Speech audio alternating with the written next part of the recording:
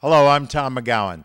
Here in the entryway to the home, you'll notice the plentiful sunlight and spacious foyer, an elegant entrance to any dwelling.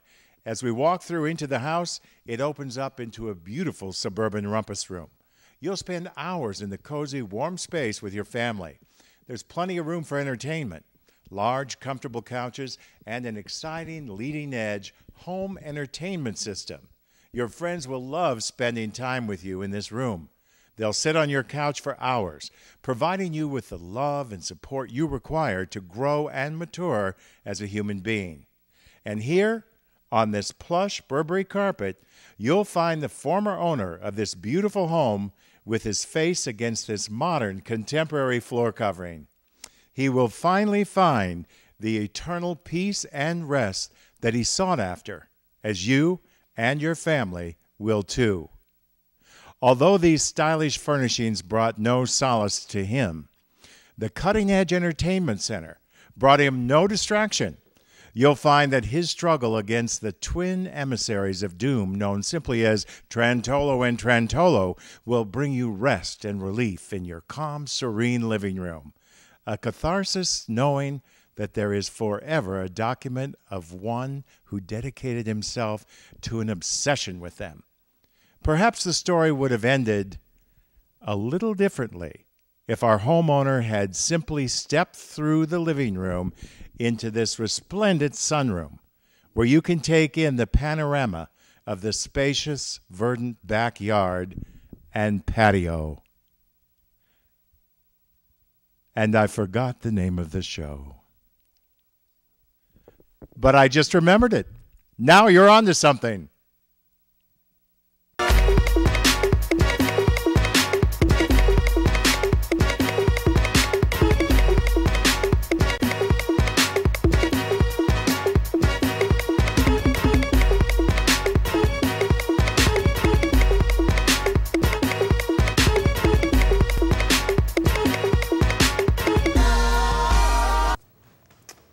Hello and welcome to Now You're Onto Something, a game show where we ask our distinguished panelists questions in order to reach deep, prophetic answers. Our first guest is Tom McGowan, actor and real estate agent. Recently, he had a role in a movie with Kate Winslet. Could you talk to us about that? Sure. It's a small little role, and I played a delivery room doctor, and I deliver her baby in the movie. So it was a good experience, and it just sort of happened. It evolved into it. They called and asked me to audition, and I said, no, I'm not going to drive that far to audition. And they said, would your wife shoot you on the iPhone, and you could send that? And I said, yes. And so then they liked it and called me in, and the director saw me, and I read for it, and then did it. So it was nice. It was nice to do. Wow, talk about technology. Yeah, the iPhone. Every casting director should do that. Every casting director. Wow. And you also told me that you were on 30 Rock. Yes. A show many of our viewers might know of. What did you play? I played on that an evil congressman who was dishonest and not nice, and I like playing those roles. They're my favorite. I haven't seen that exact episode, but I'm going to keep an eye on it for that. And right now, you mainly do real estate. And I mainly do real estate, but I'm starting to produce also. So I'm going to be producing informational videos, and then actually this year I'm planning on shooting a movie. Oh, so, wow. Fantastic. Yeah. Well, keep a lookout for that. Yeah. Right. Our next guest is Mike Davis, enthusiastic gamer and fanatic blogger. Right, yeah. Would you tell us about the games that you play? I like to play, old games usually, but I usually have a rule of thumb, if they're made before I was born, they're pretty good. And otherwise, I judge them harshly. When were you born? 89. Good for you. Yeah. Wow. So you have some old games that you like to play? Oh yeah, like the Mario Brothers. Uh-huh. Oh, very good. Yeah. Okay, and I know you're a blogger. Oh yeah, I have a blog called Walking the Blog, where I go around town and I just talk to people who are walking their dogs, and I judge them on how well their dog is. I pet the dog, and then I go back and blog about it. Oh. Oh. Oh. Well, I thought we had to do about video games, but oh no, that's okay. Well, there's no better time than the present, so let's start the game show. We have a series of questions, and the panelists will discuss and trying to find make a good point. And if they do make a good point, we'll do a little something like this and say, now you're onto something. So our first question will have to do with media and reality TV shows. In particular, how real are they? To what extent are reality TV shows an example of reality?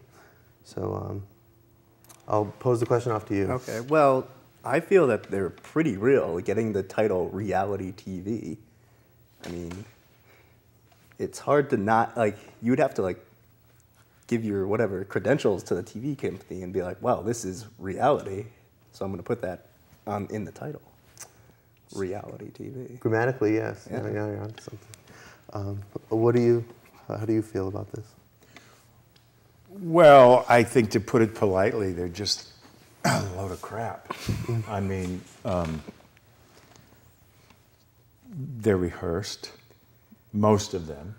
And, you know, there are different programs on where people go and buy antiques and things like that. And they go up to the door, and the lady or woman answers the door, and they're like, oh, I've seen you on TV. And it's like, well, and then you do a reverse camera shot, and it's, how did they get that camera shot if it's all brand new, it's all spontaneous? So, you know, it's just another way to make money, which is great, but... That was very observant. You are correct, because I see reality shows, and yes, there are, like, how do they have that many cameras in the room? You know, like they have, maybe something like Big Brother might be. Yeah. Like, there's cameras everywhere. But then you have something like where they're following the whatever protagonist who's like angry, they just got in a fist fight or something, they're following with the camera down the hallway. How real can that be?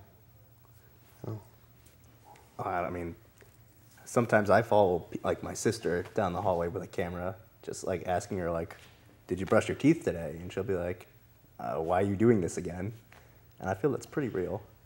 So, I'm sorry, you're not onto something. And Tom has come out on top.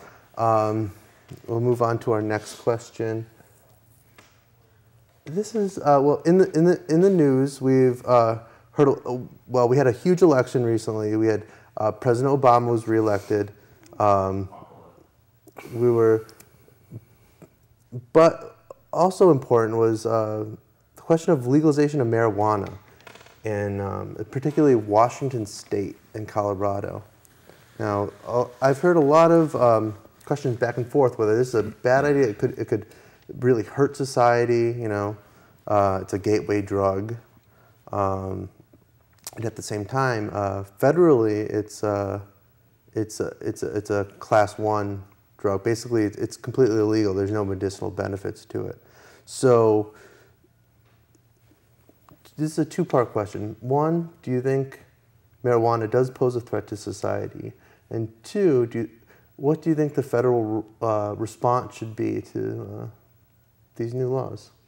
I'll pose a question to Tom. Wow, that's a good question. I think that it's not necessarily a gateway drug. I think that you know, no more than wearing plaid pants or something is a gateway to decorating or something. It's just not a reality, and I think that ultimately, where we're going as a country, as a people, it is what it is, and that's where it's going. I mean, it's just the way it is today, and it's time that the rest of the population catches up with what is. It's not going to change. It's already there. So I've lived all over the country. It's everywhere. Mm-hmm. And what I find is interesting nowadays, more people that are older are doing it. Oh. Yeah, than when I was younger. And it's like that movie Little Miss Sunshine, where Alan Arkin says to the grandson, he said, don't do drugs. And I agree with that. Don't do drugs when you're young. Have a lot of sex, but don't do drugs. You do drugs when you're old. You're onto something, yes. Yeah, that's when you need them. I'm not saying I do it. I'm just saying I might in 2 years. And in the autumn years of life. Yeah, it gets a little tough, the whole death and sickness thing. Yeah. And what is your what do you think the government should do about it? Just leave these states alone? Well, they're ultimately going to figure out how to make money through taxation, so they might as well just figure it out and get it over with and start making money. Get rid of the deficit. I swear it'd be gone in a couple of years. Wow. Yeah. That's a good point. You were definitely onto something. Thank you. Mike? I agree with Tom with the old get over it and let's make some money. But at the same time, being an avid blogger, I read my friend's 420 blog, and he talked about how there's no like scientific problems with like whatever you guys call it, your marijuana. But I feel we should more emphasis not on the people but on the dogs. Because like I said, I go around pet a lot of dogs. They're very stressed out. Like, people take times out of their day to pet them. They're very stressed out. Like, roll a blunt for your dog. Are you advocating for medicinal marijuana for dogs? For canines? Yeah, that's brilliant. Yeah. That is you were onto something. You really are. Put it in the dog food. Exactly, and then they could just sit there enjoying their day being pet. Well, the light bulb has gone out. Now, you're onto something, but we're going to have one bulb for both people. That sounds fair. So, that's a very good idea. Canines do get stressed out. They are very much like people. And I do know that veterinarians do prescribe Xanax and other benzodiazepines to canines that are particularly wired. So to extend that to marijuana, when recently in Connecticut there was a medical marijuana bill passed. Very interesting. Very interesting. Very interesting. Okay. Okay. Let's move on to a third question. Something I'm stuck on this marijuana question now. I'm like, the dog thing has really got me. It's touching. It is. They're such an important part of our lives. Like we should help them out. I used to raise dogs. My wife and I did, and I have to say that I agree with that. But now, as I think about it, it's not just dogs. It's cats. It's anything. Really. A duck. If you had a pet duck, anything like that. I think marijuana should be legal for all animal pets. Now, as far as, for domestication, if you're a meat eater, or I don't know about that, or maybe feeding the fish. Fish or it might be good across the board. Yeah, definitely. And the robins might stay all winter if they had it, too. Oh, wow, yeah. Yeah. Serious questions. Yeah. Require serious answers. Yeah. Technologically, when it comes to dispensing medicinal marijuana to animals, I think we're kind of in the Stone Ages at this point. But I really like that point.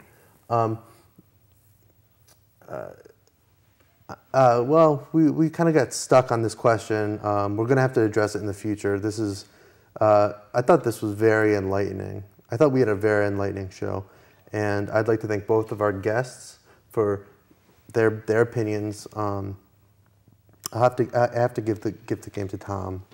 He talked less about dogs. I can't believe it. It was well played. He deserves it. Yeah, it was very good. Oh gosh, thank you. No. Thank you so much. This is why I do this. This is very good. I can understand. Oh, God love you. Well, thank you for watching, and this is and stay tuned for next episode of. Now you're on to something. Yeah. Now you're on.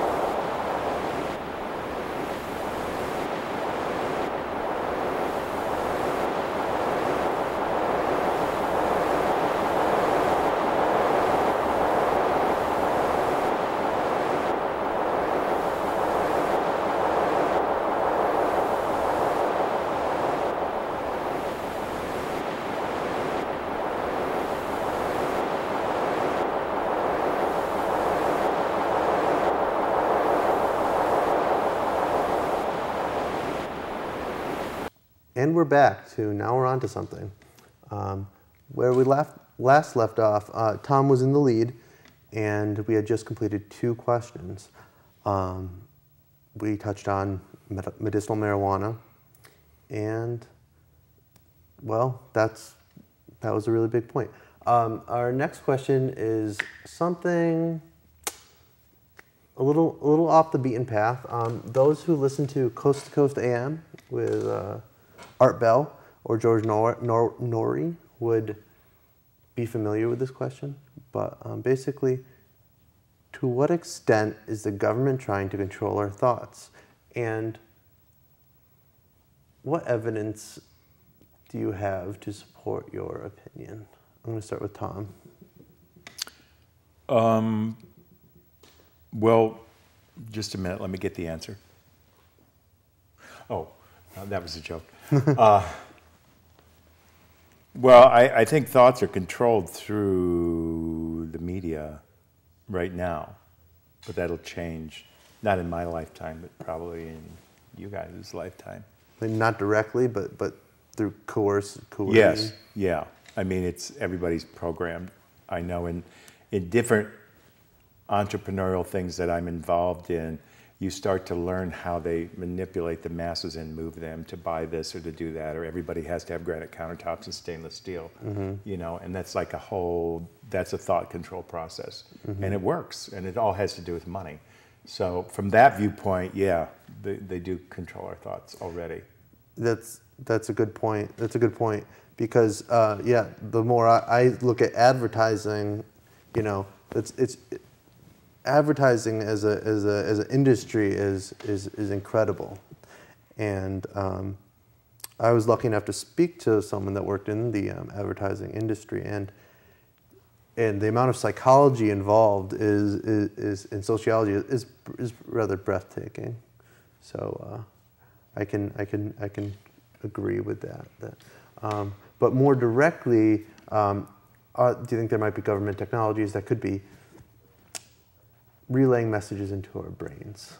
Oh, definitely. Like, you look at microwaves nowadays, you're not supposed to stand so close to them because, you know, cancer or whatever, but really, it's because of the receptors on the government hookup things. I don't want to get too deep to it because, you know, I did once and they kind of, but you need to be standing away, so far away for like the optimal reception. And that's just microwaves, like refrigerators. They say they let out CO2, CF12 or whatever into the atmosphere.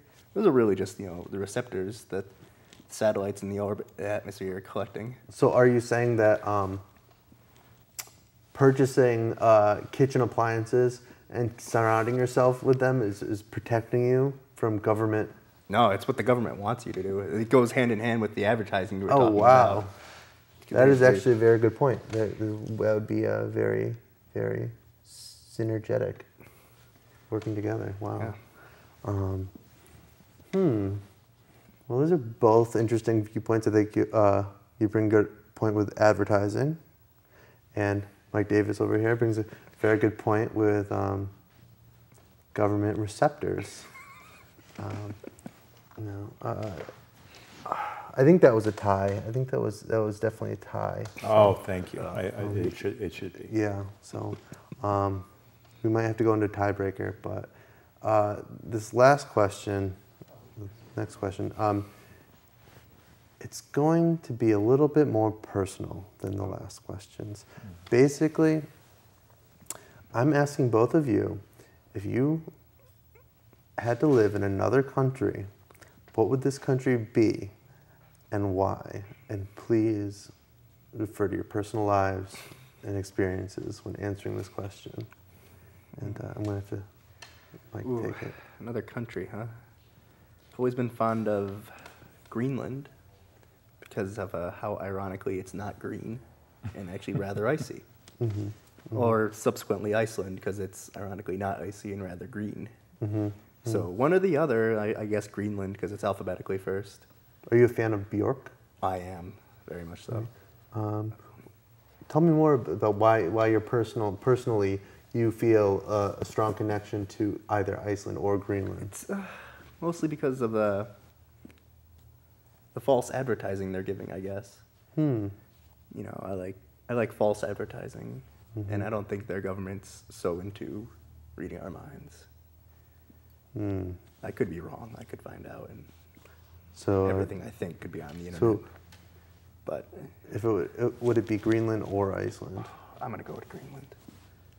Very, very good. That's different because Iceland, you know, most people want to live in Iceland, but Greenland, that's props to you. Props to you. Now you're onto something. I would probably live in Finland, but I'm not being asked a question. Now, Tom. Yes. What country would you live in, and why?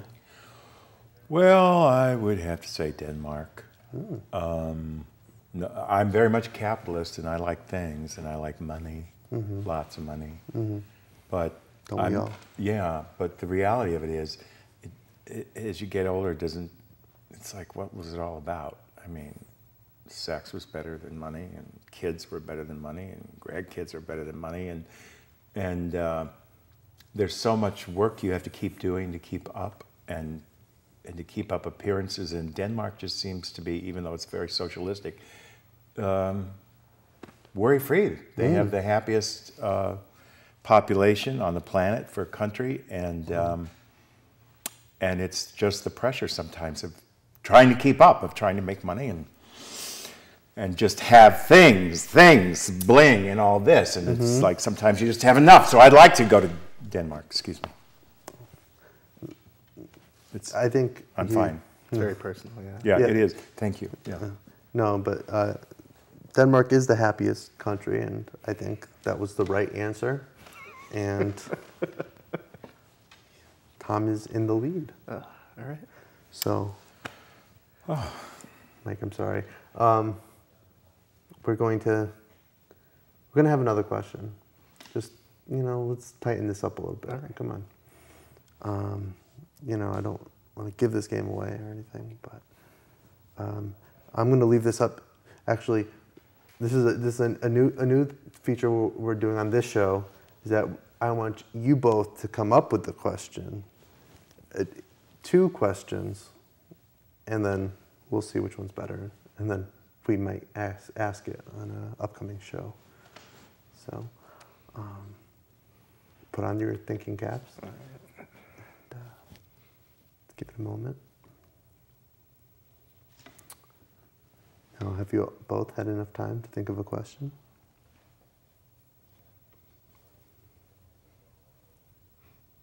I think I have. Okay. Go right ahead. All right. My first question is, what's the prize for winning again? Okay. All right. That's the first one. Do we need both right now? No. So hold off on your other one. No. Have you had time to come up with a question? Anything at all? Well, I guess I would say, should birth control be mandatory until you've taken courses and passed tests, and you have to be 22, say, before you could reproduce, and still pass these things? Because I think that would solve a lot of other problems. So that would be my first question. So no sex before you're 22? Oh no, you can have all the sex you want. I believe in that. Just don't get pregnant? Yeah, don't get pregnant, because so many people are ill-equipped to be parents, even when they're older. So if they do get pregnant, they broke a law? Or No, it would be mandatory birth control, which I think they have already, some way of turning things off. And they don't get turned on again until you are cleared to do so. I see. Oh, that's a very good question. That is a good question. Yeah. Let's flip this around a bit. Go back to more conventional style. I'll ask a new question. Concerning birth control, I guess. And actually, we call it right to life. You know, pro-lifers, pro-choice. They came up in the election again. It was a big deal.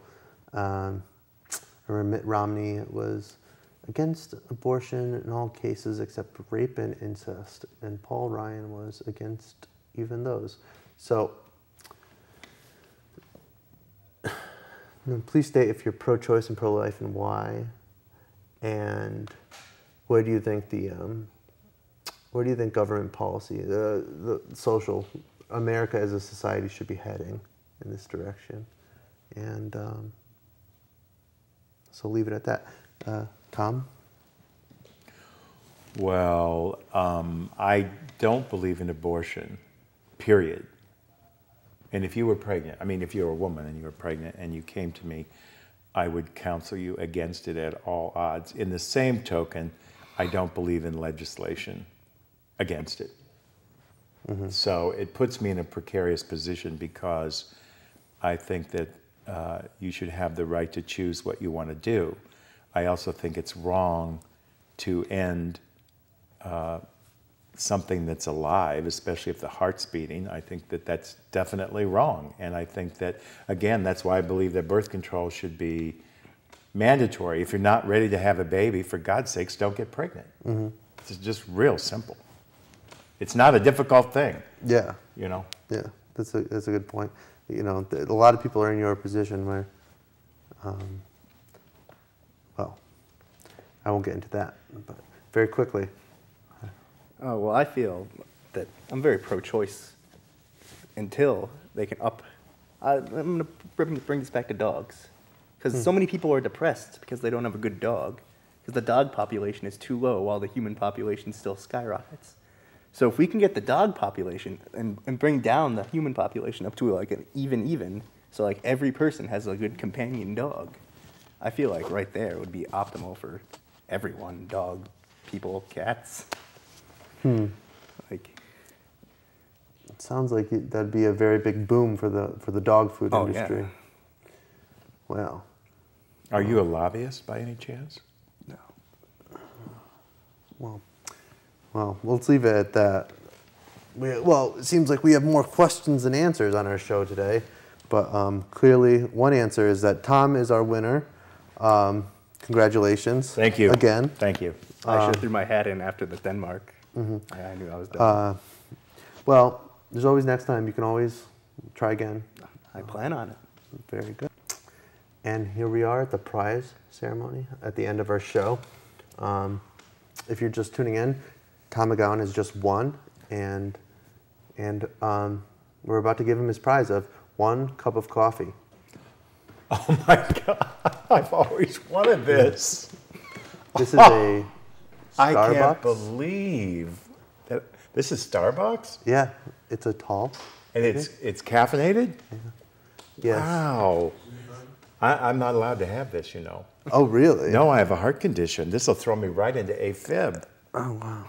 Well, you only live once, and this is brought to you. I actually love to be shocked. I'm sorry.